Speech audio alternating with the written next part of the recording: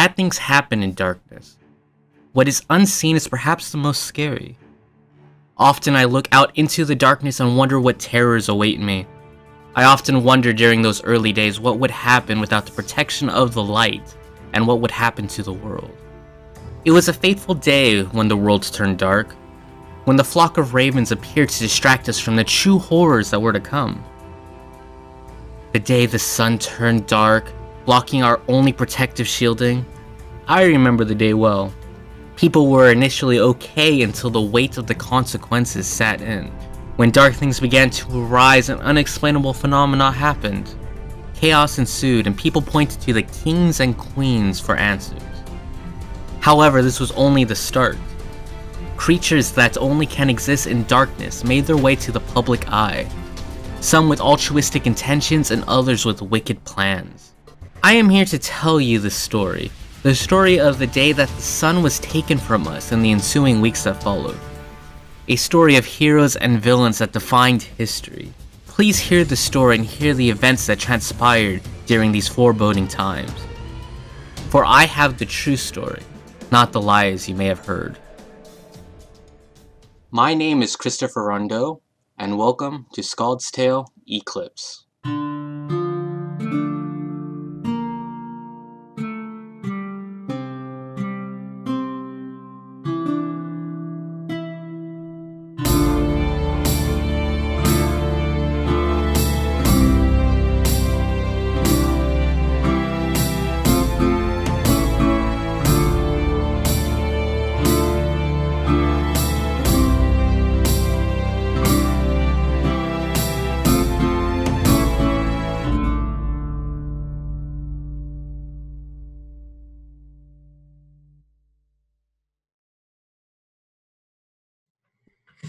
We pick up still at the time of the eclipse as our heroes are looking down at these standing stones that seem to have opened portals to other worlds, other dimensions, other planes of existence. Something weird happened. Some magical effect. We can call it fate, destiny, but something has brought these people together. And it just seems to be these marks that they have acquired. Two of them appeared to have been blessed by demigods. They have wandered, met people like the Grim Reaper and Dav, who blessed them with this gift.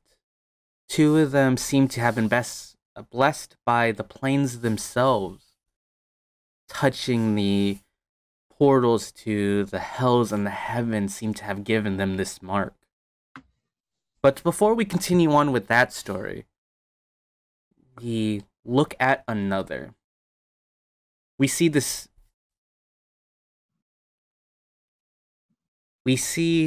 man sitting down, and we see a small cot, simple door, dresser, no furniture, no excessive furniture or paintings on the walls or anything like that, and just a singular window. And we see his earrings, the 3 on the left, 2 on the right, the 2 at his bottom lip, 1 in the nose, and the chain that goes from his bottom lip to his ear. See the tattoo of his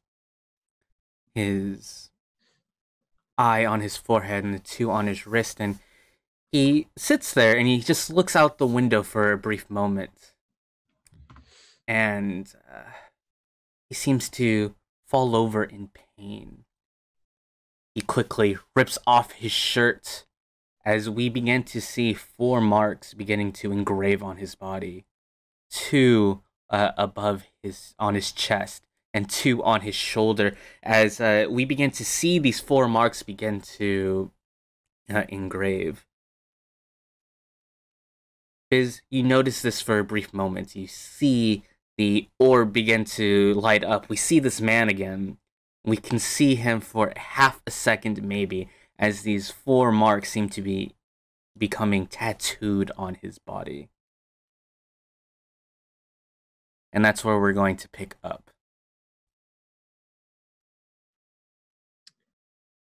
It's just half a glimpse, and I think Demira is the only person who would have recognized it. Clearly the same man as before, though. Is this after our rest? No, so we haven't quite hit the rest yet. This is Okay. pretty immediate after you guys effectively you made your decision, caught your breath for half a second, made the commitment to rest, and then this thing happens. Perhaps you are off alone, setting up a bedroll or something. Maybe someone is lighting a fire somewhere, and you just have a brief moment to look at the sword.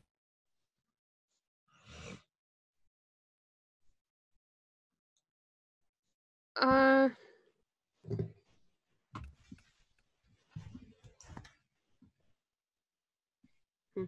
I don't think Demira sees any point in sharing this right now. Okay. Everyone else besides Demir can perceive for me.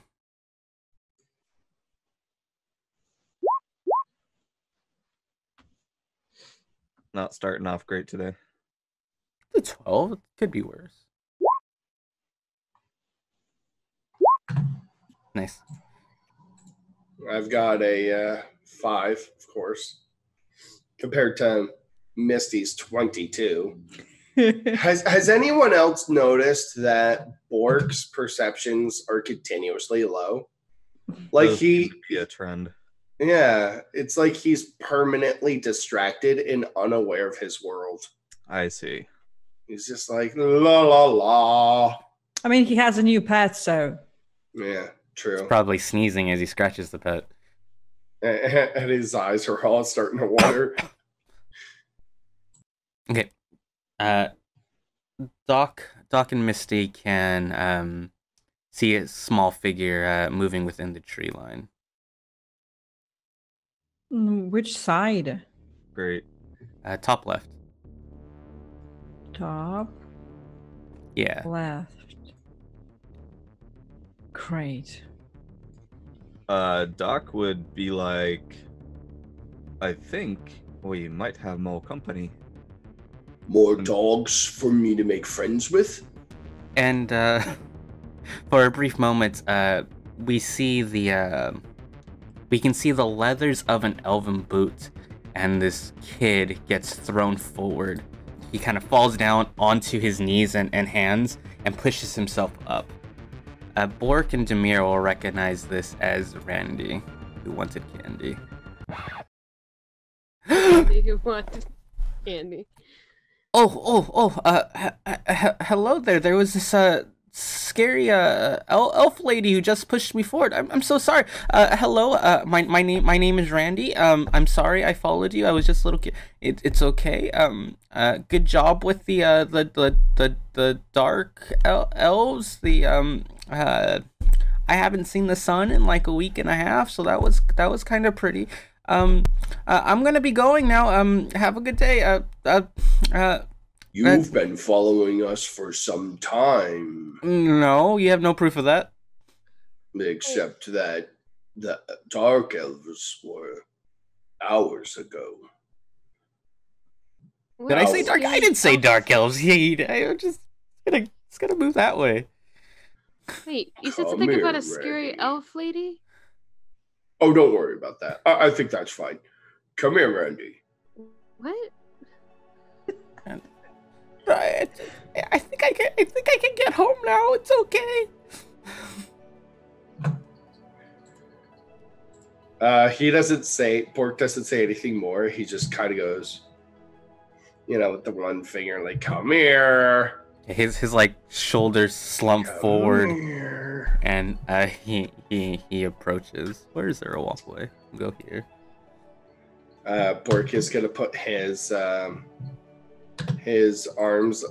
on his hip, and this is less of a I'm gonna kill you intimidate, and more like a fatherly you're in trouble kind of intimidate. 14. I don't think you need a roll for this kid to be intimidated. Young man, explain yourself right now. Why have you been following us? I'm so sorry. They say that if you want to have stories to tell, you need to go get stories. So I thought I would follow you and try to get a story. And well, I got a story. So I guess we're good now. I guess I can go home. Thank you. I feel very reprimanded. I feel great. So I guess we're good now. It was a pleasure. It is nighttime, I think. Traveling now would be dangerous. So, you are going to spend the night with us here, where we can keep you is that a goblin dog? Oh, cool. Oh, goblin dog. Achoo! His name is Fluffy. Yes, this is great. Just achoo! Yeah. Okay. Oh, so cute. Isn't it just? Such a good Fluffy. I love my Fluffy. As I was saying, you're going to stay the night with us, and we'll part ways in the morning, assuming you can get to the village safely. You must be kidding. The morning will be equally dark as the night, so this kid has a chance of surviving after we wake up, exactly the same as if we would let him go now. Well, that's a fair point. Well, Randy, I guess you're stuck with us until we get back to the village. That's not what I meant. I meant he can go now. You know what? I can like catalog your whole adventures. I can go around just tell you tell everything you need to know. I'm very good at music. Yeah, very good. Well, that sounds good, but again, this is only for now, Randy. Hey kid, do you have a death wish? Do you? No, but I'm asking you. Although it's pretty funny that he asks you. Does anyone have a death wish? I don't know, because I think you do, because you are very excited to stay with us, and wherever we are going and whatever is going to happen for us probably ends up in death of all of us, including you, if you go with us. So I would suggest that you fuck off now. Not all of us. Certainly. That's a dirty word. You're not supposed to say that. I agree. You shouldn't say that to a child. And a child is What's not wrong supposed with to be you? here or go anywhere with us. He's here now. We're going to have to keep him safe. It is that simple. Do you have parents? Yeah, that's a good question. Randy, where's your parents? They're back at the Vagabond Crossroads. And do they know where you are? Maybe? I didn't ask. That's totally a no. I am going to fold my arms and, well then, that's not good. We're gonna have to make this whole trip a little bit faster. No, Bork, what about you take the kid home and we do the rest? Demira, Doc, me, and you two just go, because parents will go crazy about that kid, and we can take care of the things. I will protect your lady, I don't know. What if you guys get in trouble? Well, no. We have Doc with us. Can you get in trouble with Doc? He's very small. I don't know. Dammy, what do you think?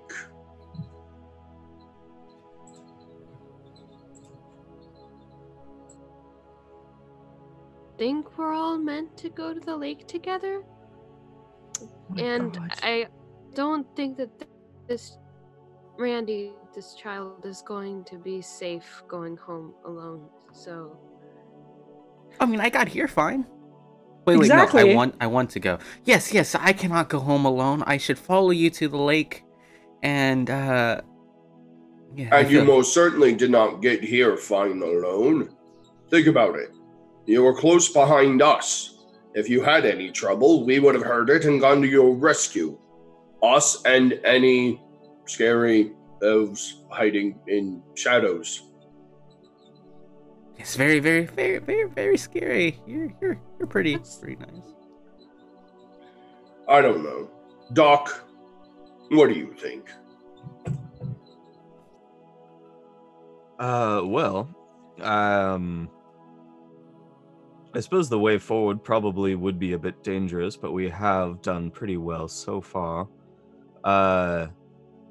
It seems the kid has a bit of spirit for adventure. If we could promise his safety, I don't see why they couldn't come with us. There we go. And besides, Misty, if you're afraid for the child's safety, think about it like this. We bring the child home, along with the other missing one, and maybe they'll give us a little extra bonus for keeping this one safe. You could call it a finder's fee if you want.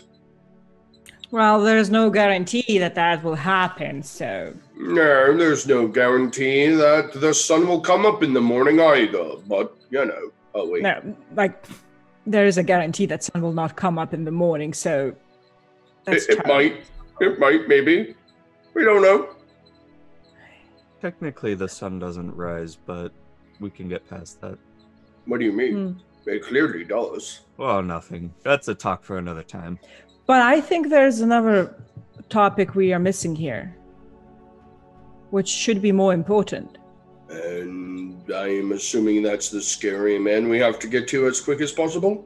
No, that's actually why we have a sort of an elf, very scary elf. No, don't worry about that. No. There's nothing. Nope, nothing to worry about. I'm not sure how that's the nothing. There's certainly not an elf who's my fiance's head made hiding in the shadows. That would be ridiculous. What? What? Wait, she's here? What are we talking about? I forgot. Let's move on. Bork? Wait, she came? What? I don't know what. You just said. Said what? I said it wouldn't be her. That'd be ridiculous. Absolutely ridiculous. I mean, why would she follow you? Wait, so Silly. she never went back to my father? Look at those pretty stars. Oh, that makes the letter I sent him very confusing. Why? What was in the letter?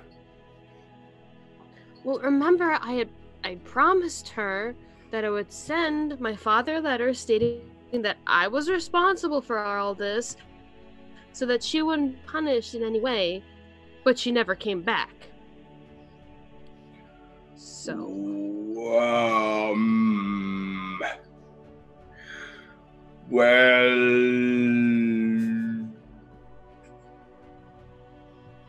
So, Doc, how long do you think it'll take us to set up camp? Well, it depends on how long we stand around and talk about it instead of actually doing it. Right. I only have 2 tents, so...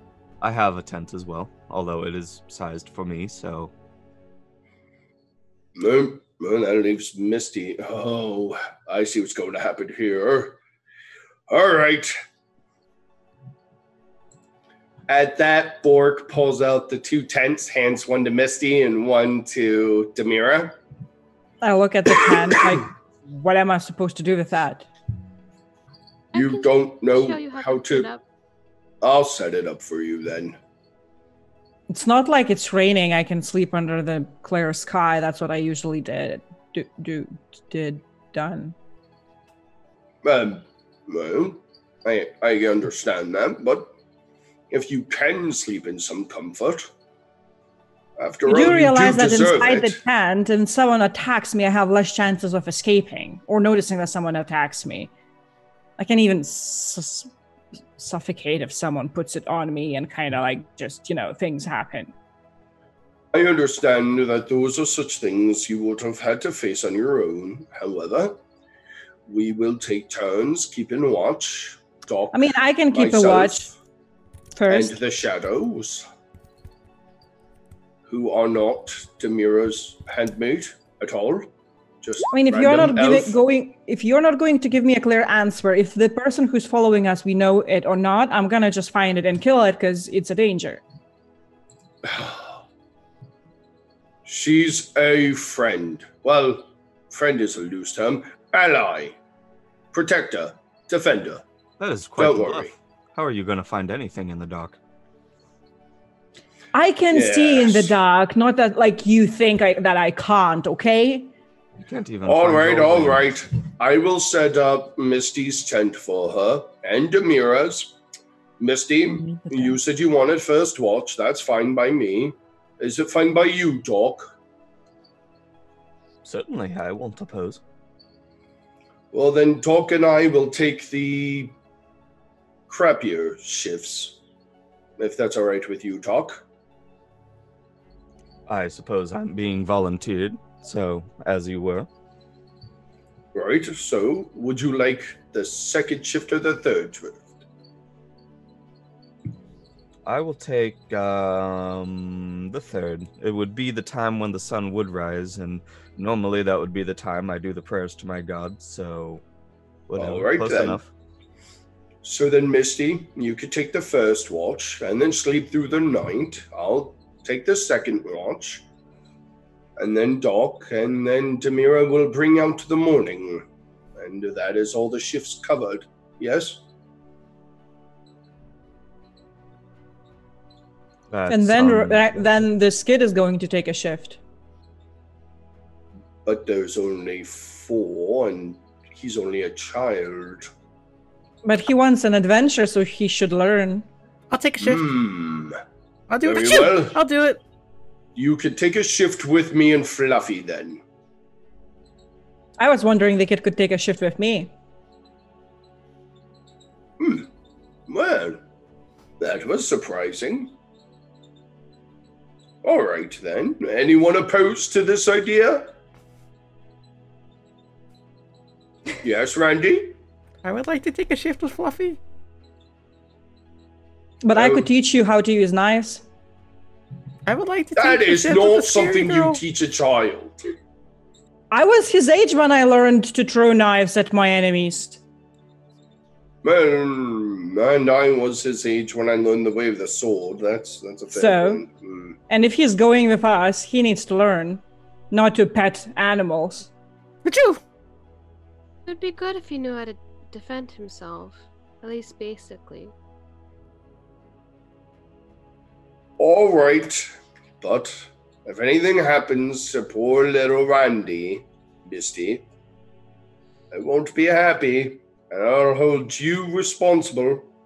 I expect to see him when I get up for my shift. Yeah, right, as if that scares me.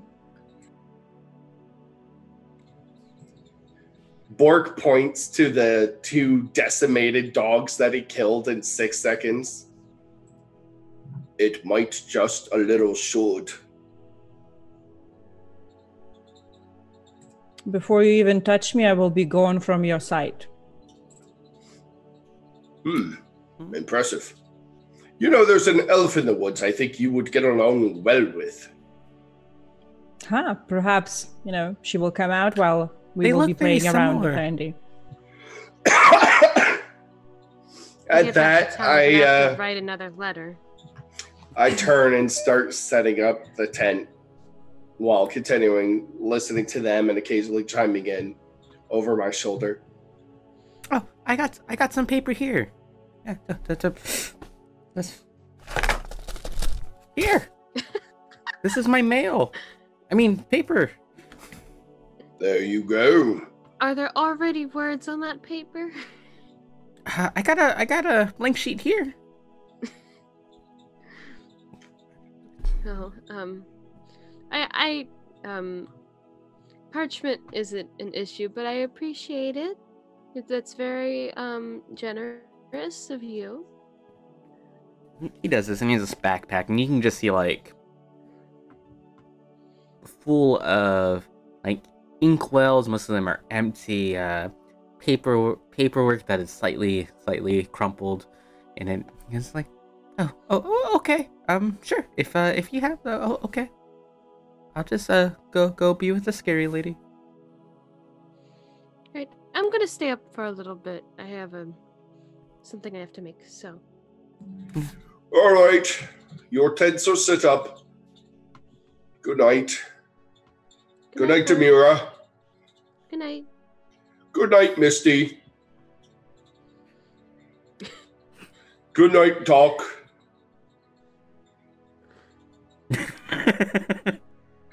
Good night, Randy.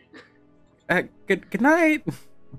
Good night, random elf in the shadows that we totally don't know. And at that, he lies down on the floor and uses his backpack as a pillow and almost immediately falls dead asleep. It sounds good. Any scenes we want in the evening? Shall we move along? Demir is gonna try to make the poison for Misty. Okay.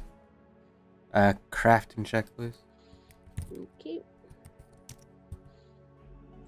15. Nice. Well, I have a +8, so.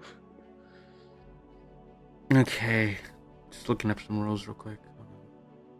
So, you want to sit down and you rolled a 15 for your crafting check. What you're going to get right now is the formula to be able to craft hunter spider poison. It does take a couple days to be able to craft it, so it's just like we can begin the process. You understand the ingredients for it, but if you really want to sit down and create the poison, you kind of need a more controlled setting and a couple days, about 8 hours to do so. So if you're looking to get a long rest, or unfortunately you'll not be able to get this tonight, but you know, you understand the process. Okay. Demir goes to her tent then. Okay. Misty, as you're going through this watch with this kid, he's like always just kind of like I mean, he shouldn't have time for that, because I would take him to closer towards these like trees here, and I would give him one of my knives. I would take another myself, and I would try to teach him how to throw a knife that it would get stuck, in the tree trunk, And I also would like actually to have a conversation with him, but I'm not sure if we should roleplay or I just tell you the questions I would ask him. Yeah, we can have a scene. He's terrible at this, by the way. He has like no upper arm strength. He's also a kid, so Yeah. I would say to him, you do have some potential. Of course, so longer training would be required. Oh, thank you. Mm-hmm. So you seek adventures, don't you? Oh, yes. I am going to be the best bard in the land. You will call me a skald. You will call me Randy. Yeah, sure. How are your parents? They're Do you get along? They're busy. Always busy, and you dream of adventures, right? I dream of music. And yeah, I guess adventures. I mean, we'll go to school eventually, maybe. I have a very awesome school. I went there myself. Like the tutor himself was pretty bad, but I mean, I'm planning on getting rid of him. But the gang itself was really cool, actually. And with a bit of training for me, and there were boys and girls. I'm pretty sure we could do something awesome from you. And if you have talent for bards, So school. It's like great. How much is tuition? No tuition. You can go for free. Oh, you're not scary at all. You're quite friendly. Absolutely. With the skills we learn, then you can do wonders in this world, and then you have kind of the family who will never betray you. We all stay together afterwards, Oh, is this your family? Oh, those three guys? No. I'm talking about a different family. I'm planning on finding them after all this nonsense will be over. Oh, okay. Well, I would love to meet your family.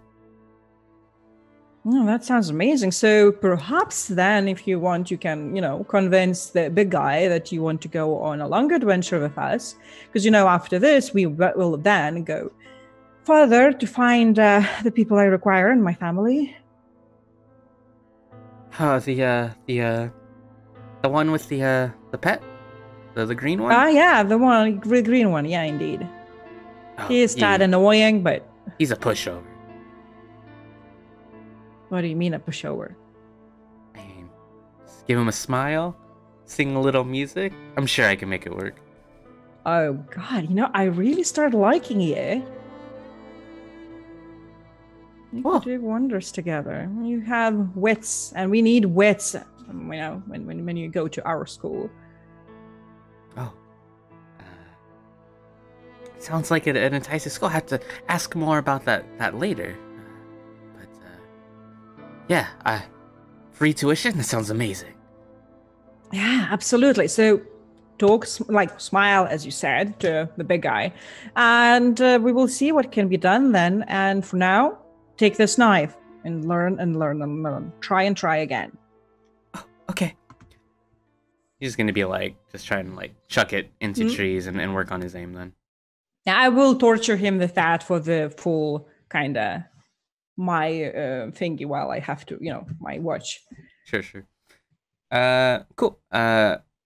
Anything else you guys want to do Overwatch?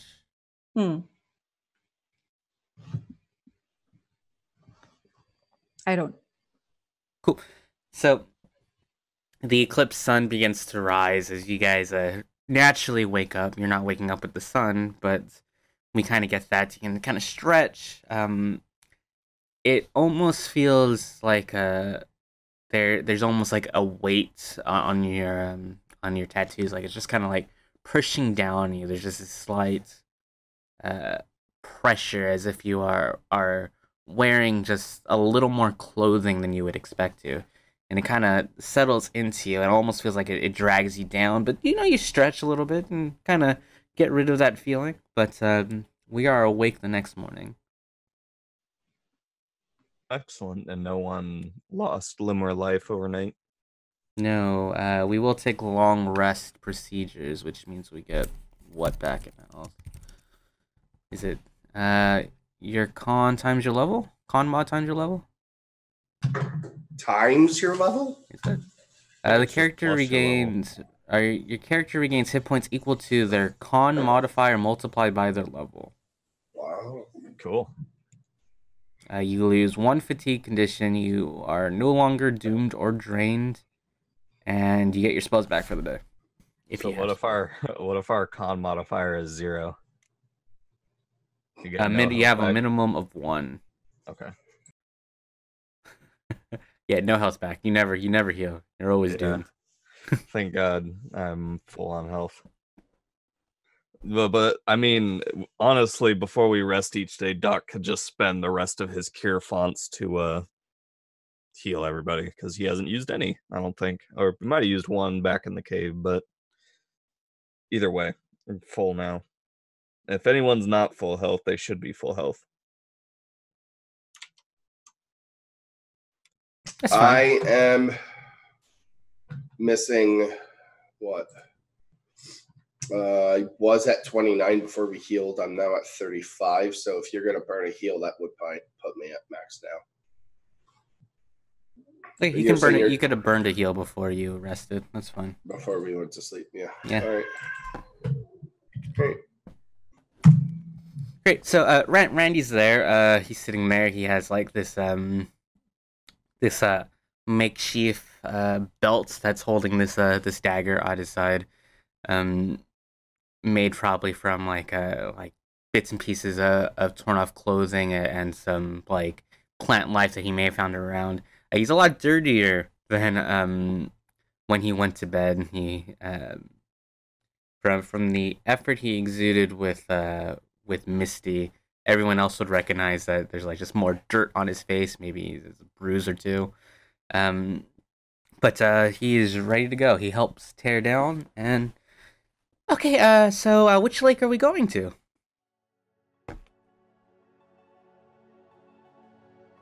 Lake Wallenpompak.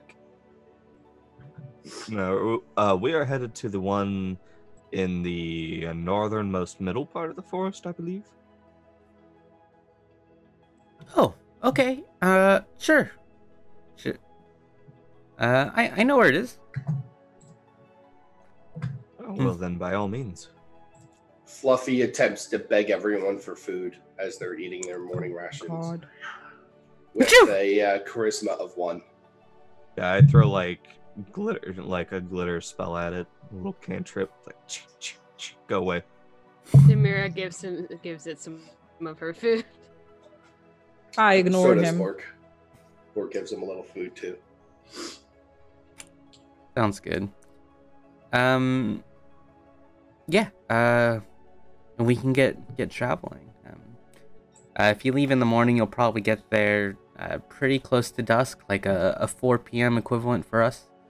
And yeah, tell me what you if you want to do anything on the way.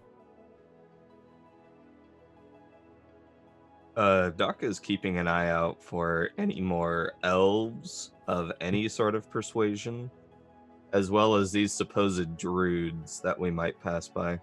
Okay, go ahead and give me go ahead and perceive for me.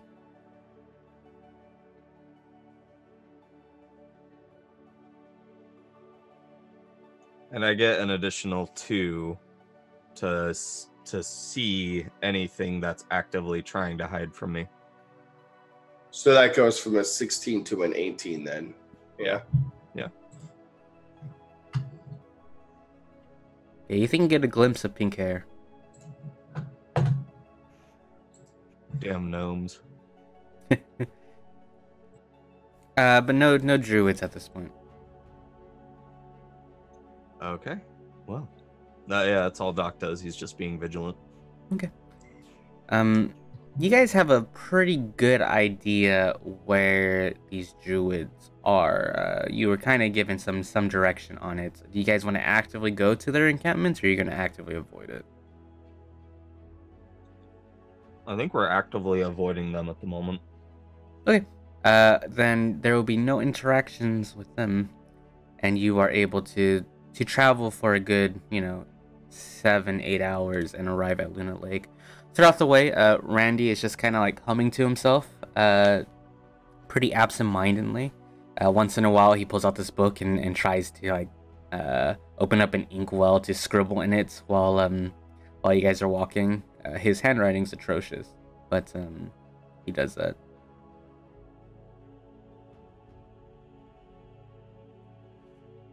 All right. And we arrive at this rather large lake.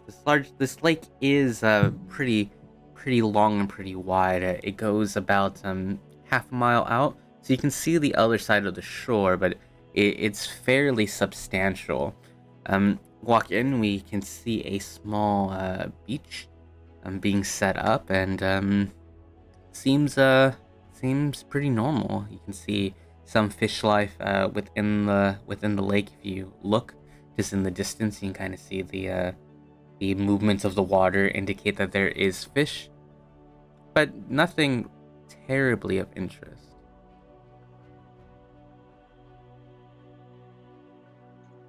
No immediate signs of demigod inhabitants.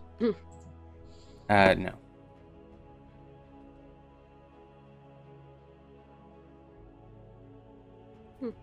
I think Bork would try and start looking around for any signs of the missing child.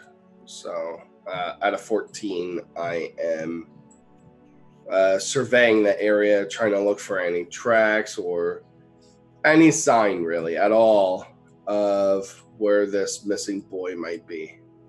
Okay. Yeah, so you look out to the I just had a mind blank. You look out to the lake, trying to figure out if you can see anything, and there is some movement of larger creatures within the water, but we're not seeing any sort of humanoid figure or anything like that. If you look around the area, see if there's any evidence of encampments, maybe. We're not even seeing anything like that. Most of the things are like weeks old.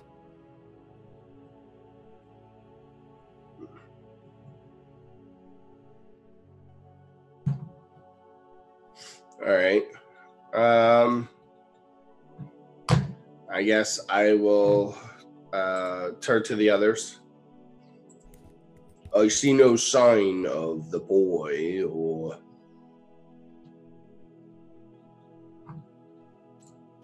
anything else for that matter. Well, since how none of you are particularly really religious, perhaps I could think on a way to, I don't know, perform some sort of prayer to Luna. Mira's gonna cast Detect Magic.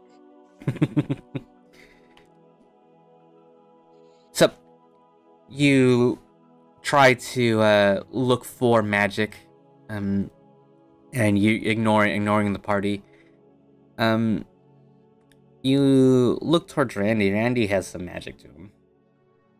Really? Yeah. Huh.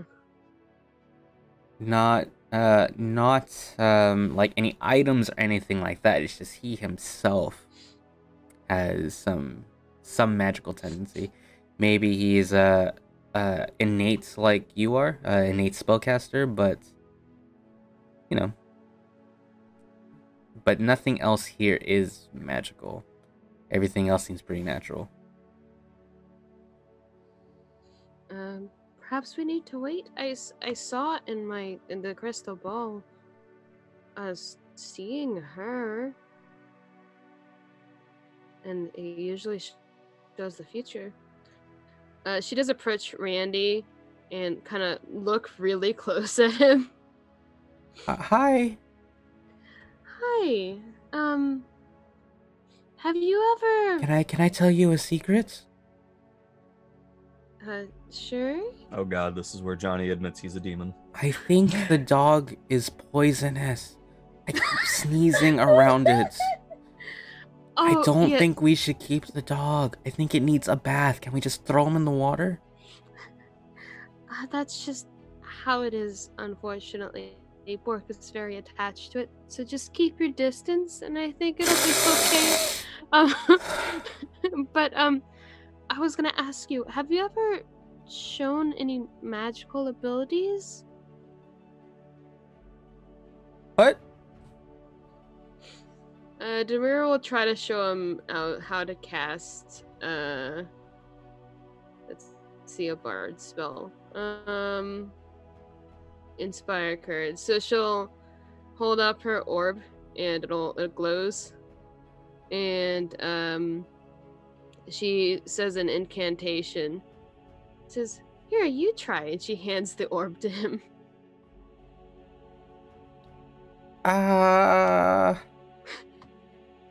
So do I just like... Do I just blow on him? Or do I shake it? How about you try singing? Or playing...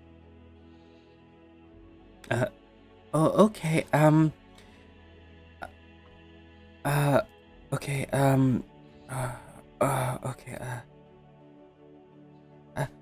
hi, my name is Randy, and I like some candy, but that isn't important to this tale. I traveled all this way to see the fort today, and the sunlight shines on them. So here's what I have to say before the marked are on the way. We must continue to tell the story. 'Cause Randy is ready to leave this town already and follow you to your fate. And the orb glows a little bit, but it's not an Inspire Courage spell. I did it! Yeah, you certainly did something, yes. Could she try to recognize spell? Not a spell. It is more of the orb is reacting to him. Like, he can he can potentially use it as a focus, but he cannot do this. Well, Randy, she'll take the orb back. Now I want some candy. You definitely have some magical abilities in you. I'm sure if you practice, maybe study different kinds of spells. Oh yeah, I'm going to school. I don't know if you heard. What?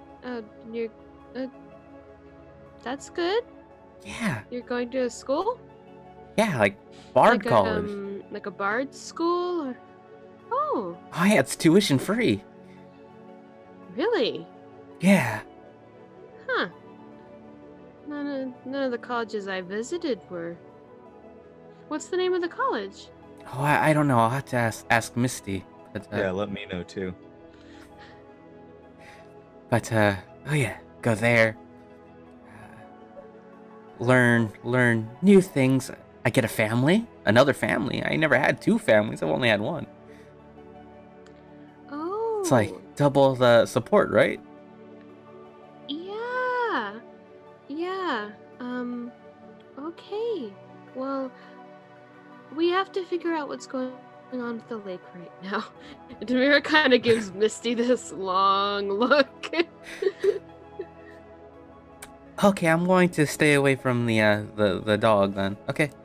Yeah. And guy's like, oh, my name is Randy and I want some candy. I'll use this. But he will keep himself distracted.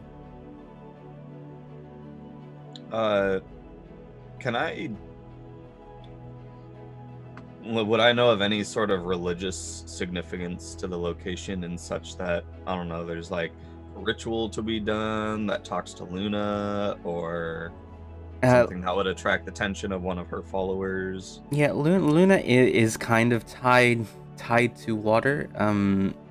If you think of like the ocean waning and waxing, but lakes themselves don't necessarily have a specific religious sort, and people can make religious symbology out of anything if they really wanted to sort of ease the mind. So we can go and set up an altar in a bedroom and we can call it religious, right? That doesn't necessarily mean it's exceptionally more religious than anything else in the world, but this seems to be more of a situation of that this lake was simply named after the god, not necessarily because the god had anything to do with it. Gotcha. In that case, Doc would just kind of be puzzling out a way to invoke forth whatever spirit might be in this lake. Okay. We'll take a religion check.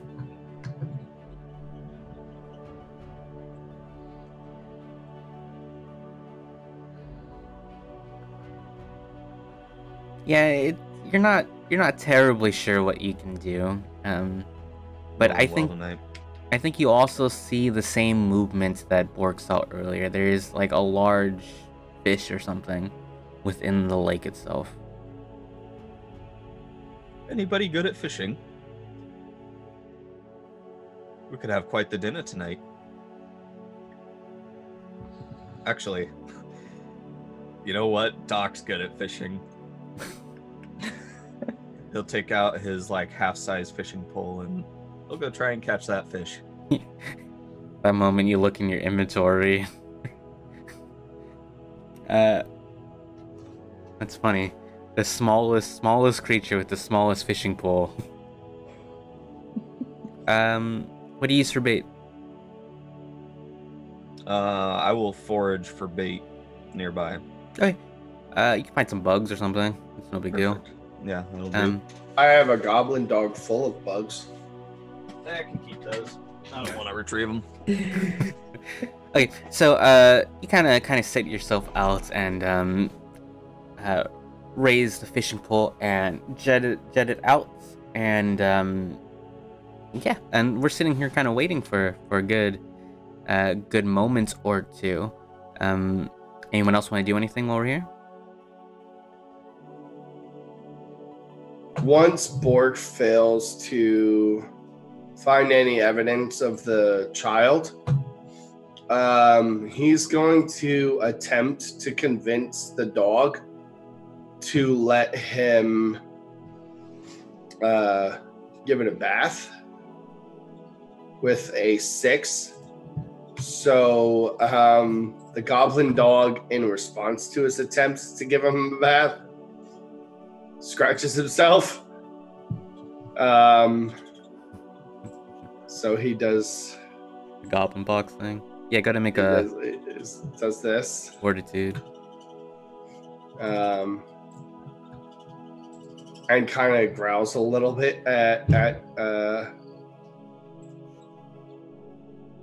Bork, who Yeah, you're good. ends up giving up and just watching everyone else, see what everyone else is doing, before he finally has an aha moment. Aha. They said that this deity likes to dance on the water, yes? Yes, Who what? They did? Who's they? Who said this? I did when I told you all about my vision in the orb. Oh, there was dancing involved. I must have forgotten that part. Well, Randy, do you have any instruments? No. Could never afford it. We'll have to fix that for you. But for now, let's see. And Bork is gonna just try and look around to see if he can get like a makeshift drum, so he's like looking for any kind of hollow logs or anything like that he could have the boy drum on. Well, 1 second. So Randy sees you begin to do the, and it's like, oh, we are. We can do a beat. Need a beat? Yeah, let's give that a try. I'll try and make a little beat, and let me grab some make sticks. a song. Let me grab some sticks. Okay. And he runs into the forest and comes back with these sticks and just starts hitting rocks and stuff. And to add to that, Bork is gonna freestyle beatbox with a 9. So it's like this really sad, like everything you would imagine when a white man tries to be cool and beatbox. Boots, and who cats, doesn't know how to. And boots and cats and Okay. Yep. Demira will slowly, awkwardly, inch over to the group and start singing very, very quietly. Boots but it's barely cats audible. And boots and cats and boots. Boots. It's very, very quiet, but it sounds very nice.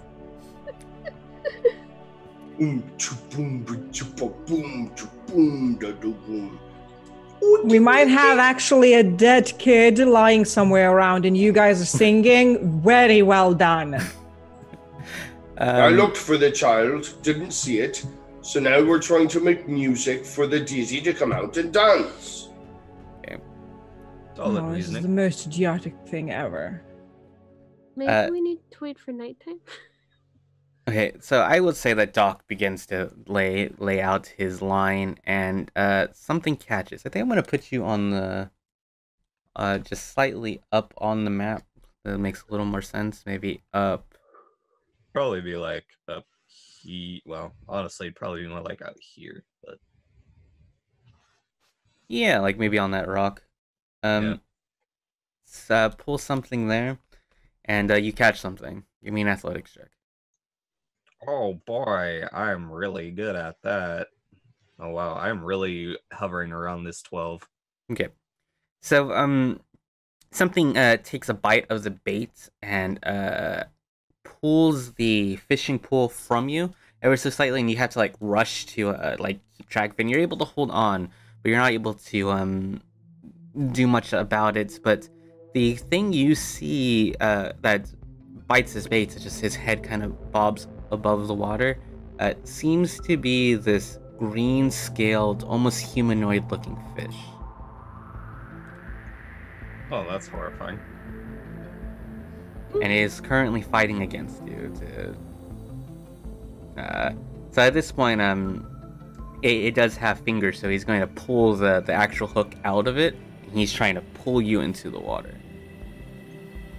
I release my fishing pole as a free action. Okay, yeah, so he takes the fishing pole. And Doc's like, hey, what the heck, guy? And he disappears into the water. He looks back to the group and is like, some fish person just stole my fishing rod. You could have stole your arms. I mean, he could have stole many things, but he stole my fishing rod. I hate it when that happens. So... That's happened to you before? Well, let's not get into that. I think,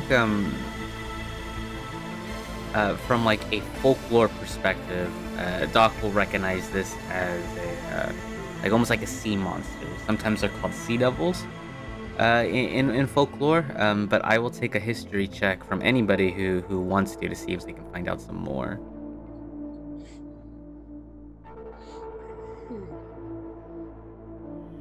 There is no such thing as history anymore. Yeah. You mean society? I have bardic lore. Yeah, let's do bardic lore or folklore or something to that extent, if we have it. Demira studied. Is it just her? Okay. I don't got nothing. 22. Nothing that would be applicable. Cool. Unless Nice. survival counts. Yeah, so What is Arcana? Arcana is specifically for magic. Uh-huh. Right. Demir, you saw like a brief glimpse of this kind of like bluish gray scaled creature. Seems to have like a red mane on its head, and you look at it and you're trying to pause. And these are creatures that are commonly known as a sea devil, but more accurately, they are people who have become established to the water. As in they have been forced to kind of adapt. And they adapt most of the time by water breathing spells and transformations into these fish-like creatures, that slowly begins to turn them into what these are. So if you take a wizard cast water breathing on a target, and he does it every day for a year, he begins to take the traits of what is commonly known as a sea devil.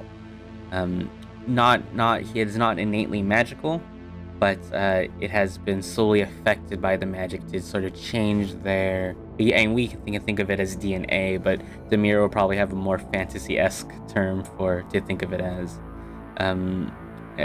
We can think of it probably as mutants. They are mutated to fit this role. Would Demira know if they retain their language? Quite possibly. These creatures tend to be on the shore, though. They do not usually happen in the lakes. So they should regain some of their humanity. They should regain recognition of faces they recognize, but they do not necessarily can associate a human as a sentient creature or anything like that. So, if it was like your long lost brother, maybe your brother can recognize you, but it probably won't recognize the person next to you. Oh, I know what that is.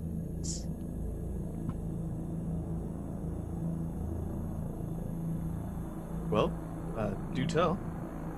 Oh, it's a sea devil. Well, that's the kind of crude name for them. They're,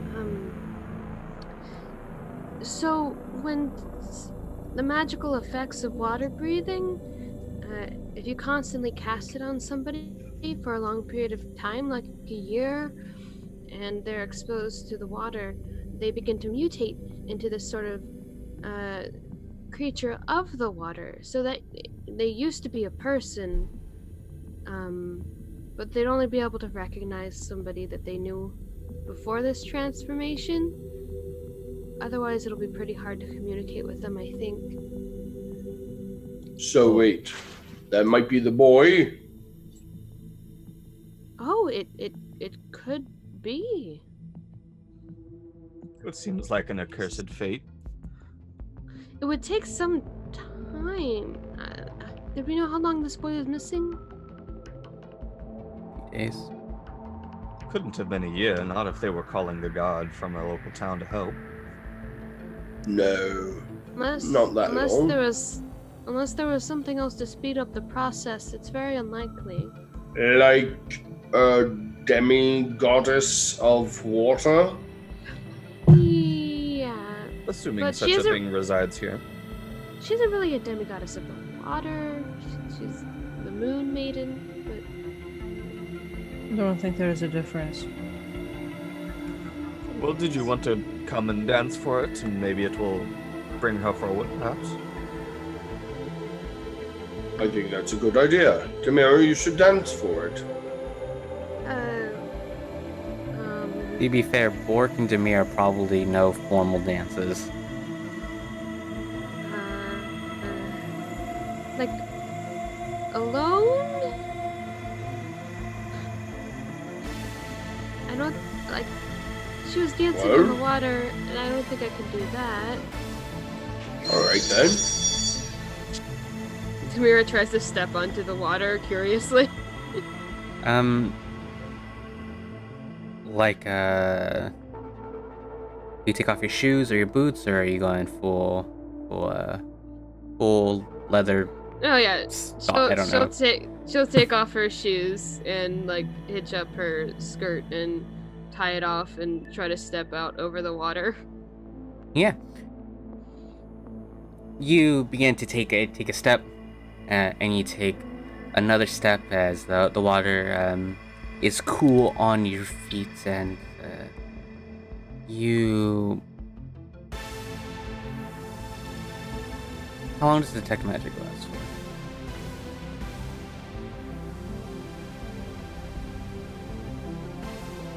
Well, probably not long. It's as long as she holds the spell. Pretty much. It's a cantrip, so as long as she wants to, pretty much. You holding the spell? She'll keep it up while she's looking around. Sure. Take another step and another step, and suddenly, it feels like you can see magic pulsating around your feet. It seems to be reacting to your step, your presence in the water. She'll start trying to dance out to the center, I guess.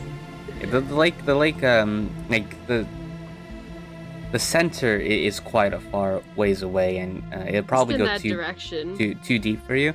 But you begin to move out, and we can see two things begin to happen. One, first and foremost, everyone else can see these sea creatures beginning to maneuver around the area. And secondly, we begin to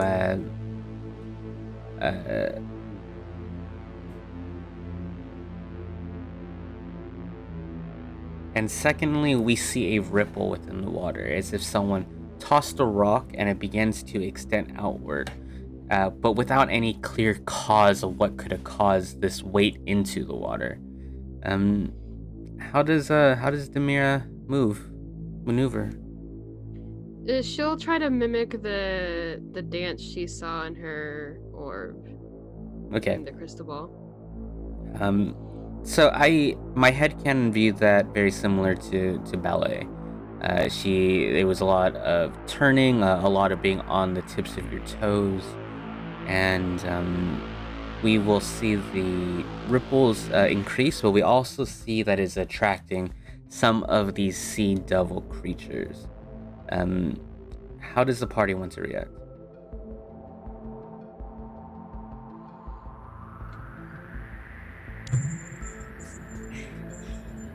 I think Bork is going to watch with a big, dumb, goofy grin on his face while she dances. And then he's eventually going to try and join in awkwardly as well. So he's just kind of like, at first, he's just swaying back and forth. And then he starts, doing like maybe a bit of ballet work with her. So while she's got that 14th performance going on, he's going to attempt to dance with her with a 4. So it's like this really, really heavy, awkward, like just goofy, as he's just attempting to dance like she's dancing with a big goofy smile on his face. At the shore, or is he gonna? No, yeah, he's still at the shore. He's right at the edge of the shore, like right there. So is Doc still on that rock? Yes, unless the things are getting closer to him. The things are getting closer to Mira. He's not particularly worried about his position. He puts him closer to them, but are they moving with like a like are they stalking Demira like a cat would stalk a bird, I guess? Sense motive is what, perception now? Yeah. What perceive for me? I mean, they're definitely moving towards Demira. Their intentions are still kind of, their intentions are almost animalistic, so it's hard to tell. Yeah, Doc's gonna stay there. He's just going to, I guess, quietly prepare to cast a spell if he needs to.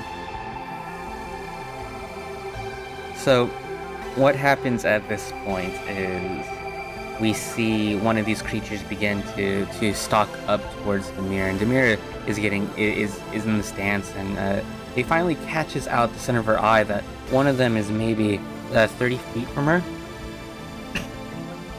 and from behind we look out towards the forest, or the camera pans out towards the forest, and this single arrow begins to fly high and land right into this creature, just 30 feet away from Demir's there, and we can see this creature begin to bleed out. Roll for initiative. Alright. Doc is ready to act today. I believe it. +2 to mine. Got it. Doc, you have seen this arrow come up, you see it arc, you see it land in the creature's flesh, and you see their personalities kind of shift as they get a little angrier. You are first act. A little far away for that magic weapon, aren't you? It's nothing that all 3 of my move actions couldn't fix. Dang it. Don't worry, it's not the first thing on Doc's mind today. He doesn't necessarily want to fight, but the choice has probably been made for him. So we're going to spend 1 action to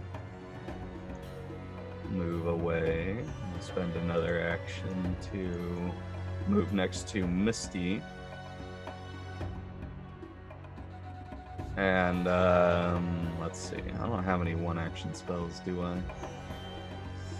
I do, I have Message, oh boy. I don't think Message is going to be particularly helpful. I will use my last action to draw my hand crossbow. Nice. And that'll do it for me. I think Bork at the very least can see movements coming from behind him. He can see this flash of pink moving forward as we see another arrow beginning to fly as Kashara enters the scene. Take another shot. Nice. I'm 20. Ooh, she's so awesome. But only 4 points of damage. Still, though. Not 20. 14? Attack, Oh, I so- thought it's 14. Yeah, 20 will miss. 20 misses. 20 What? misses. Oh, now I'm Humans have a stressing. thick hide. Now I'm stressing a little. Fluffy, you're up. So this arrow's gonna come out. Alright. It's going to run there, and you can see her accuracy is impeccable, but the armor of the creature just doesn't pierce that. It just gives a little nick, seemingly unaffected. Alright, let me check the movement real quick of the goblin dog. 40 feet, so you can move 2 more this round.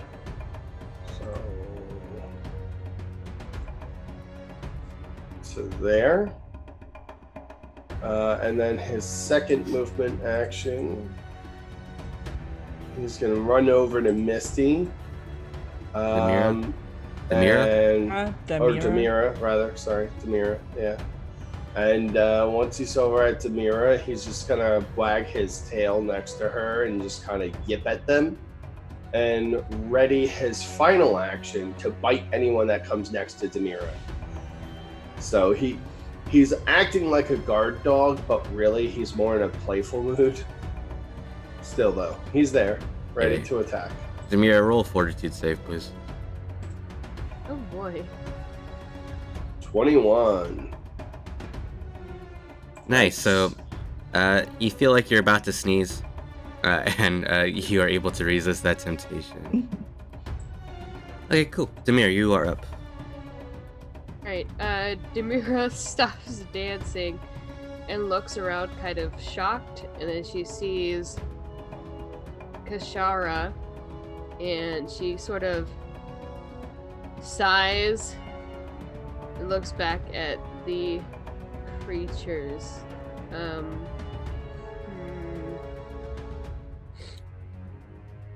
They haven't acted yet, and no one's fought them yet. So technically, you could try diplomacy, and if it fails, just hold your action for their turn. I mean, If they attack you, attack arrows were drawn and shot.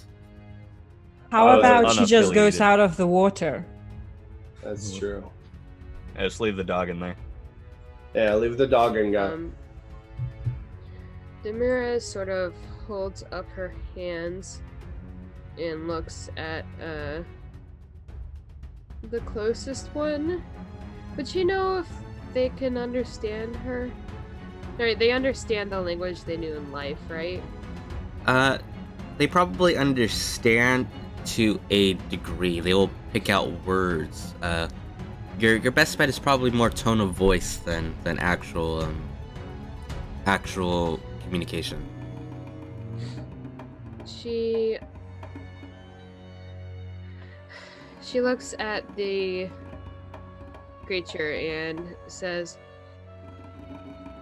"I'm very sorry about the arrows. There's no need for us to fight. I can heal that one. As long as you're not going to hurt us." You can go ahead and make a what is it? Diplomacy in this game? Against their will. Okay. Nice. The one that you were talking to that hasn't been hit yet kind of settles down and understands that tone of voice you have. The one that was hit seems pretty angry still, but at least one of them is stagnant at the moment. We'll call this one action to do this. She's going to look at the other one and switch the range of this. Okay, yeah, she doesn't have to go up to it.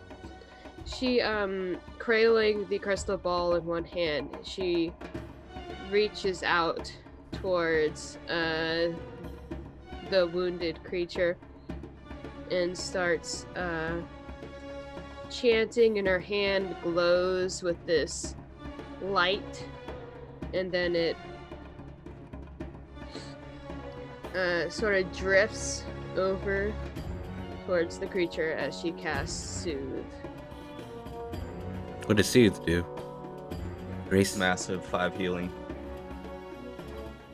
And she just repeats, "We don't need to fight.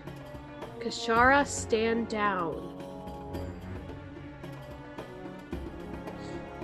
So let's see. It says you grace the target's mind, boosting its mental defenses and healing its wounds.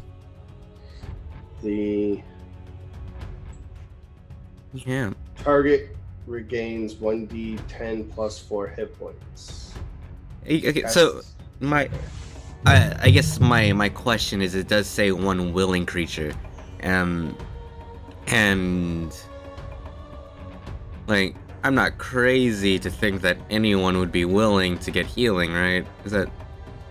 No, I mean, theoretically, they'd be willing as long as they're not superstitious or something. Like if they're going, what is she doing? Then maybe it will save. Because cinematically, all you're doing is kind of speaking words of comfort. And then glowing white healing energy is coming from her hand. She said. So I mean. Are they particularly good at identifying magic? I don't know if enough was given away for them to even identify it was magic. Well, that's what I'm talking about, yeah. Yeah. No, they are not. So this one will kind of relax as well, at least for the brief moment. Nice. That was a good good combat session. This is a short combat. You guys called it, just not in the way I was thinking of. I mean, we could always. Borg doesn't know much. All he knows is there's threat. So if you want, I could just have him charge in and attack. Anyway. I mean, Demira did speak out loud and. Oh yeah, she did. But if someone doesn't care what Demira said, like me, so true. I still have an action. Sure, we'll see what happens. Is that all 3 actions for you? Yep. All right, cool. This creature here is going to be able to swim pretty dang fast up to this square here as its first action, and is going to continue to move. It's going to go up to Demira and just like sniff your armpit as its action. Okay. Still holding, it does have a trident, so still holding the trident, but it's not actively poking you or anything like that with the pointy end.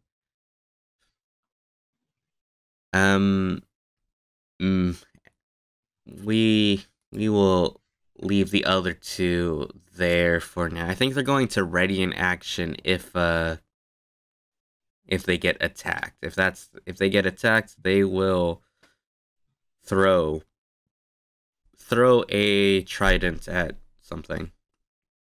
I think with it approaching Demira as a free action, Fluffy goes from wagging his tail to It's horrible goblin dog noises. Fluffy, it's fine. He's just sniffing me. Misty. Okay, so when I see that this creature is approaching Demira, of course I see that it's sniffing her. Well, whatever. I have, like, standing up from that branch, is that an action?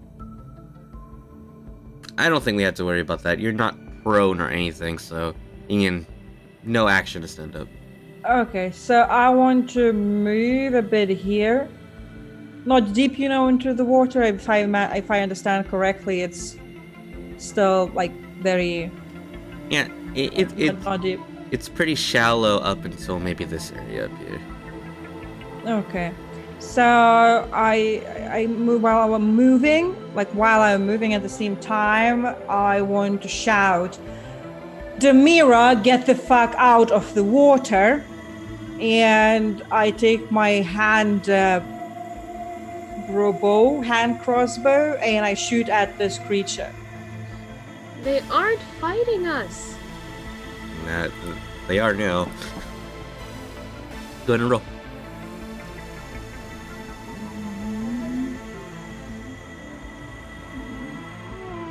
Don't remember what I'm supposed to roll. Where do I need to click? Hand crossbow on that thing? Yeah, on the left side of the character sheet. There's yeah, you got it.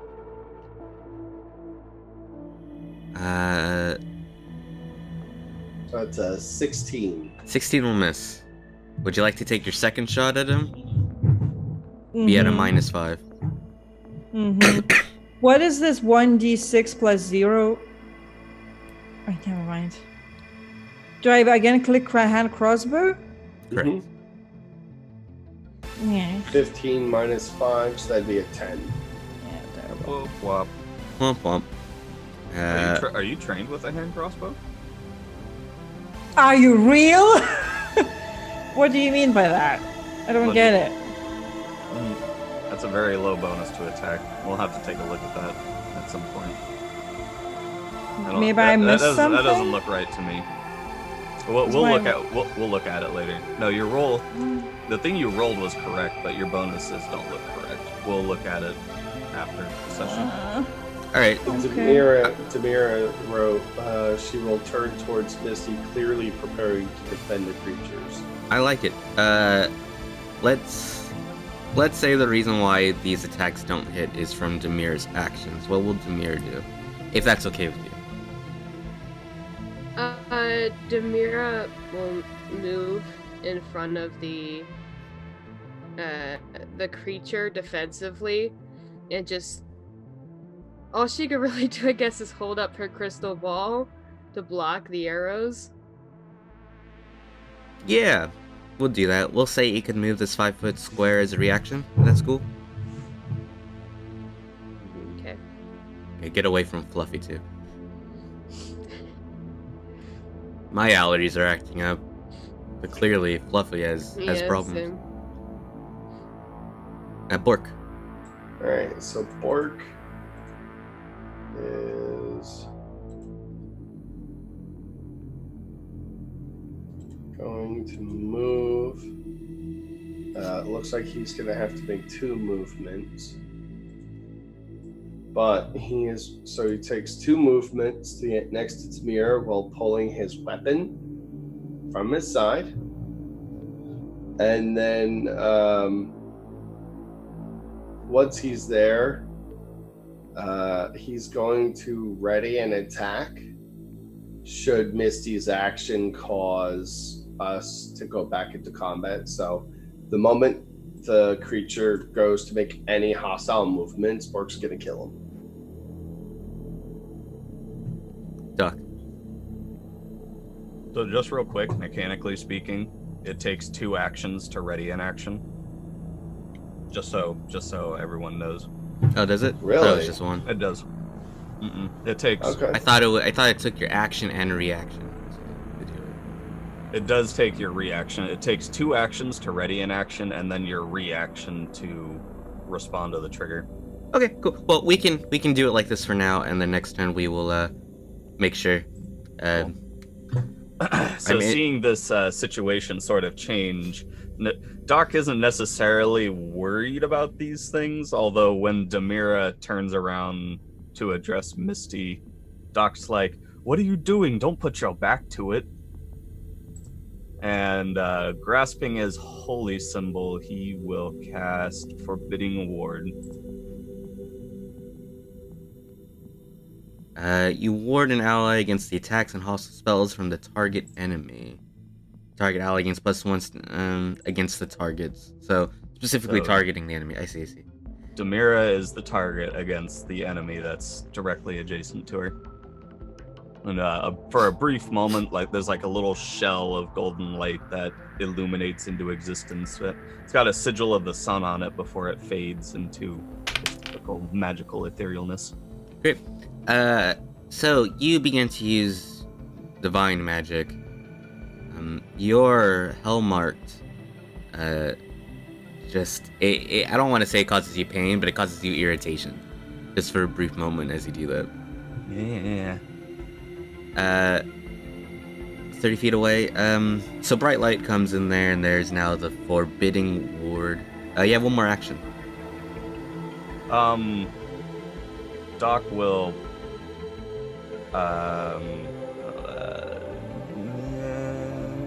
He'll pass that action. Okay. I'm gonna have Kashara perceive and see if she can figure out what's going on. We'll make the DC 18, and then we'll see what happens.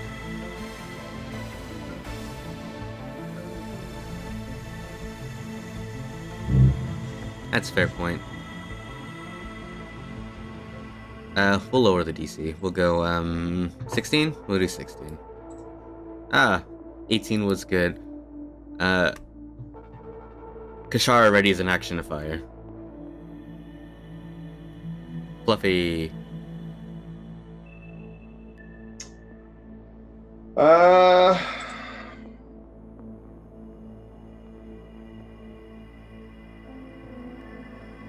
Fluffy spends one action to move over and sniff the creature, and then uses an action to hold an action to attack should it become aggressive. Sure.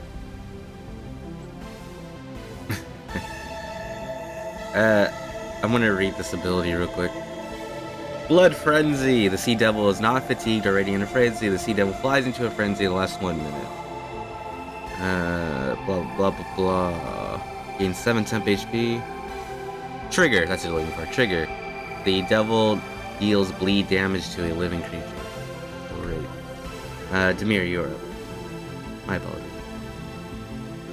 Demira looks at Misty and holds up a hand and says, Misty, stop attacking them. Are you going to stop attacking them? Can I answer, or do I need to wait for my action? You're eating on mic, by the way. Yeah, go ahead. Let's say that line again, Demira, and then I'll let you respond right after. Right. Demira raises a hand towards Misty and says, Misty, stop attacking them. Are you going to stop attacking them?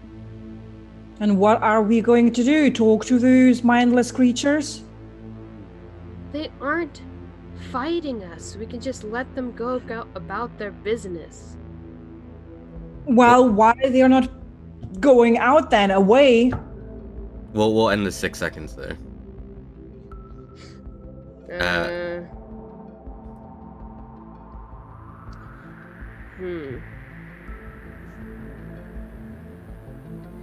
Demira prepares. Can she prepare, use her 3 actions to prepare to cast a 2-action cantrip? Let me look it up.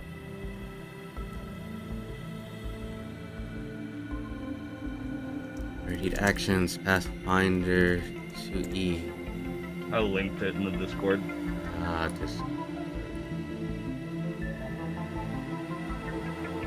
You can prepare an action. You can prepare to use an action that will occur outside your turn. Choose a single action or free action designated trigger. So it is a single action ability.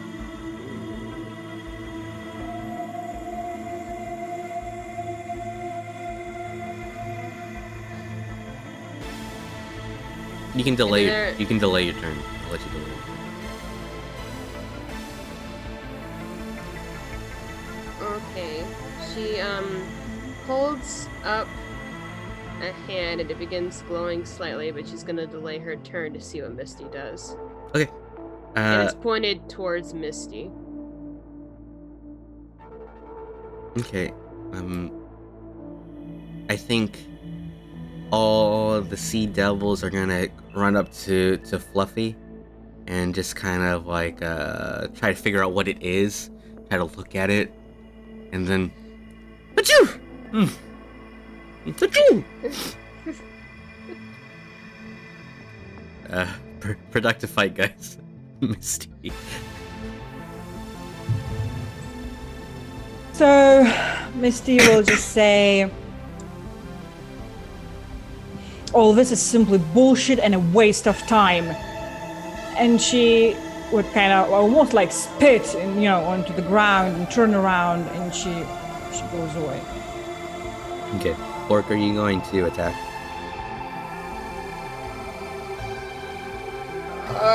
They're not making any hostile moves at this point, and Fluffy seems to be loving them to death. He's over there just jumping around and going, and sniffing at them, and he seems to be happy. So at this point, I think Bork would I don't think he'd stow his weapon, but he would definitely lower it down to his side and just kind of look back and forth between Demira and Misty and over to the creatures, and he would just step down. He'd stand down, yeah. Just kind of like taking it all in, just like, oh no, what's gonna happen here? Demira slowly lowers her arm and it stops glowing, and she's visibly trembling as she turns away towards the other creatures. Okay. Doc is gonna sustain that forbidding ward for its duration. The full minute. Yeah. Does that require concentration at all? Curiosity. It requires one action to sustain. So he's Great. constantly sitting there focusing on it. Okay. Let's perceive, please. It's an 18 for me. Everyone, or Sorry, am I 16 too for far? me.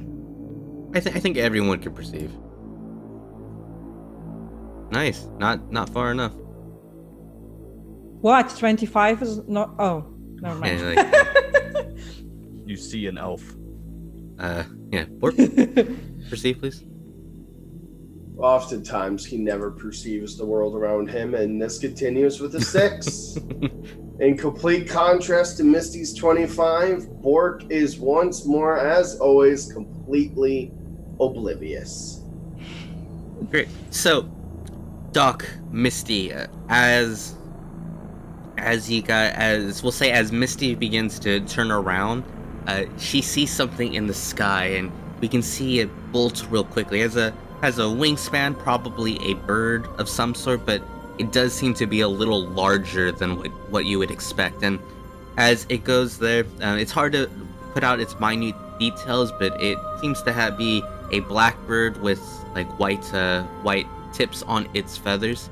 As it jets down, it flies directly to the center of the lake, and Doc and Misty are well aware of this bird creature beginning to shapeshift into this humanoid form, this gray-skinned woman with long white hair, with this sword in her right hand, standing there looking towards the coastline.